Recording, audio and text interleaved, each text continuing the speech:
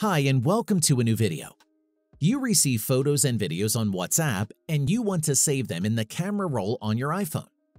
In this video, I'll show you how you can do this and how you can export all pictures and videos from WhatsApp at once. Let's go. In order to directly save new photos and videos in the gallery, go to WhatsApp, Settings, click on Chats, and activate Save to Camera Roll.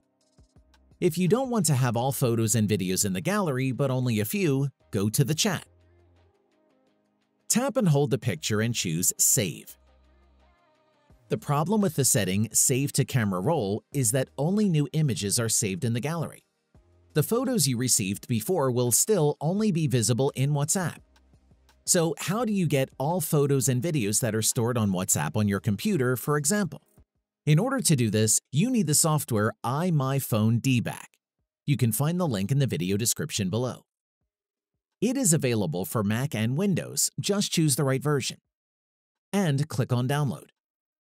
Note, however, that the function I use in this video is not for free. There are several programs of this type, but none of them is for free. iPhone is the cheapest alternative. Now install the program.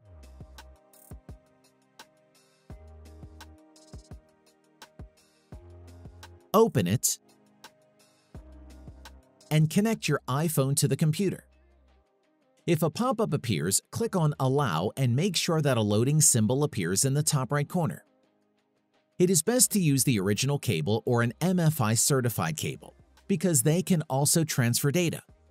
Click on Recover from iOS device. Next, and only select WhatsApp here. Scan.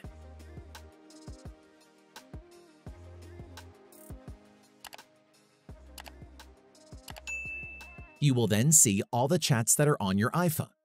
But for you, the WhatsApp attachments are much more important.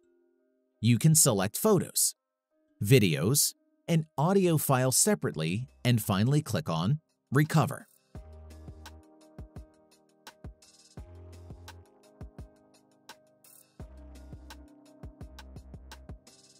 Here you have to enter your email address and the activation code that you received via email after purchasing.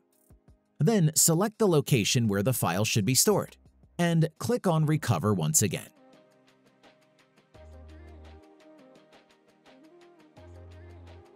Okay, seems to have worked.